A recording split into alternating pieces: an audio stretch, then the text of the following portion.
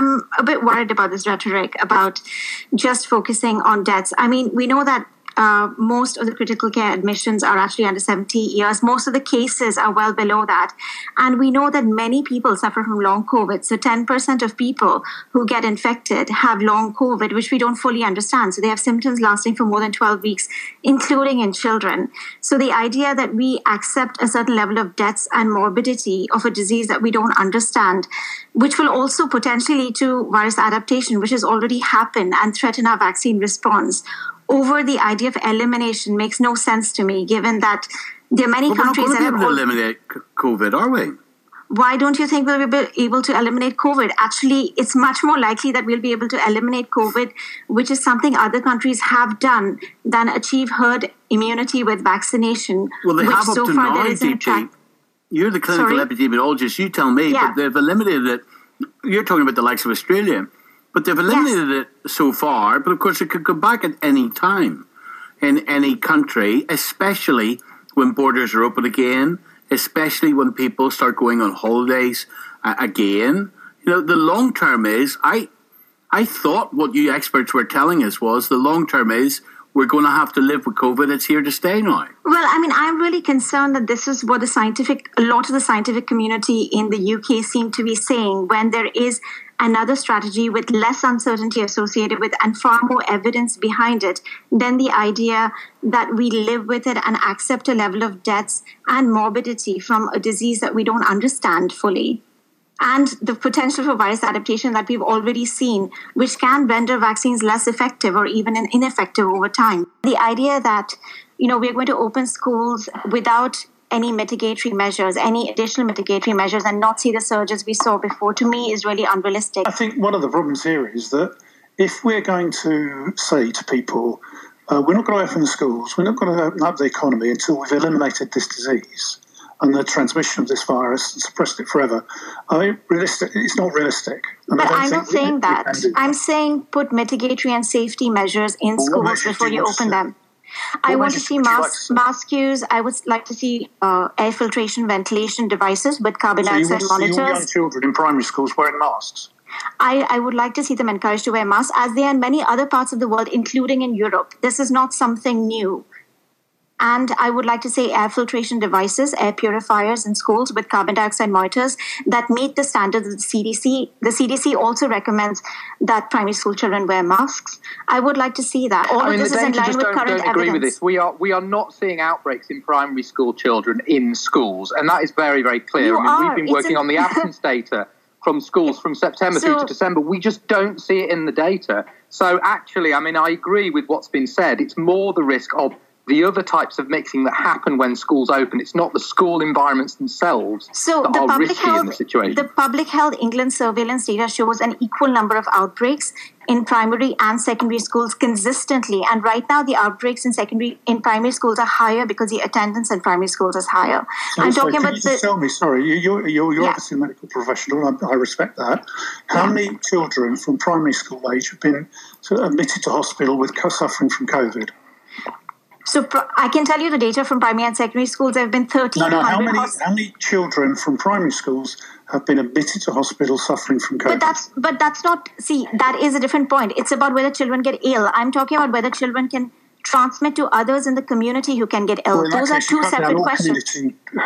You're basically saying that no one should mix with anyone at all, ever. No, that's not what I'm saying. I'm saying put safety measures in schools. I'm saying open schools with safety measures. How is that saying nobody should come into contact with anybody else? I didn't say that at all. Well, because what you're going to be saying then is we're saying primary schools should open and secondary schools as well.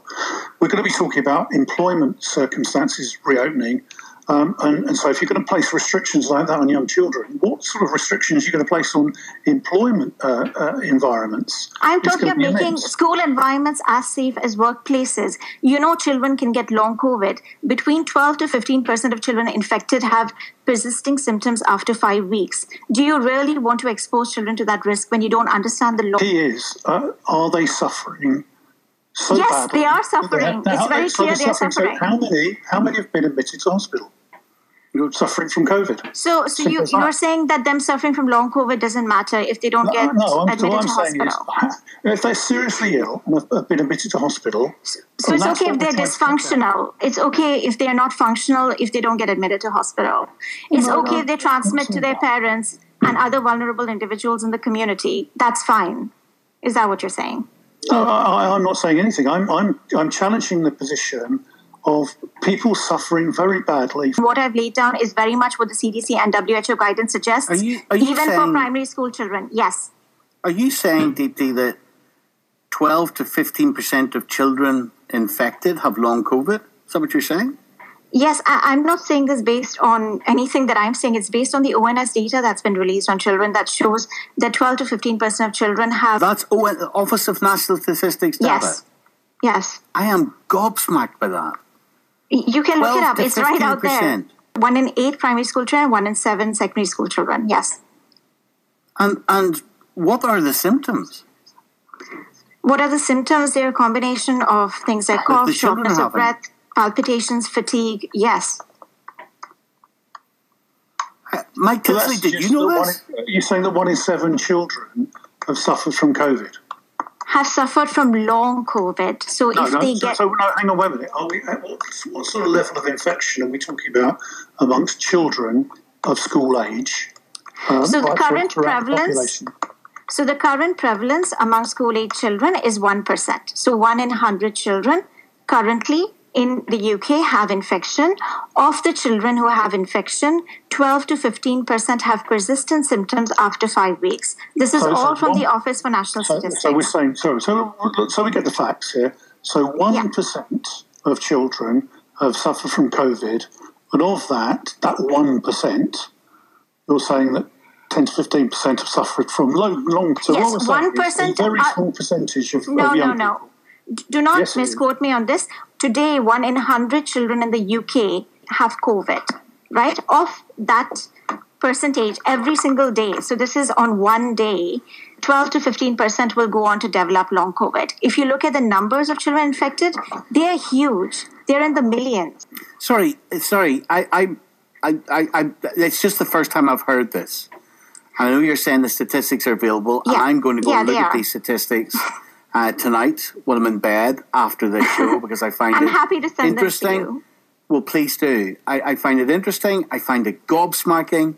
So in this country, you're saying that there are millions of children infected, and you are saying that the ONS data would state that 1 in 7 of those children infected will suffer long COVID.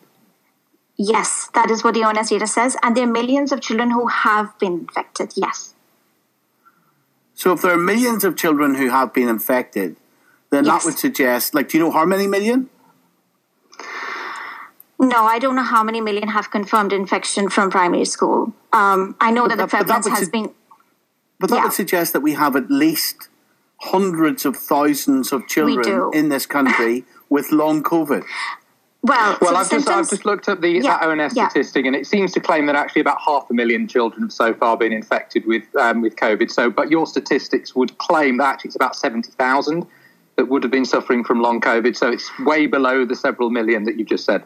So just let me clarify, 500,000 are confirmed cases. So you will find that children are much less likely to have symptoms. So if you look at the ONS data, you will see the prevalence in children throughout this. So particularly through October and November has been 2 to 3%, which is much higher than in other age groups and suggested by the confirmed cases. And the ONS data includes asymptomatic and mild cases as well. So the 500,000 that you're talking about is a huge underestimation because it's based on symptom-based testing. And so, Deepti, you're saying that you believe, and the data would back that we have hundreds of thousands of children in this country who will have long-term symptoms like what? Long-term symptoms like chest pain, breathlessness, cough, exhaustion, gut symptoms. The ONS has a list that they collect data on, and all of these symptoms, one or more of these symptoms persist in children for more than 5 weeks. in 1 in 7 to 1 in 8 of children who get infected. And these are children, including children with mild and asymptomatic infection. So they don't need to meet the criteria that you're talking about of symptom-based testing. Because parents listening to you tonight, they will look at that ONS data. If this data is robust, and if there are hundreds of thousands of children in this country with long COVID, that puts a completely different perspective on opening up the schools before they're vaccinated.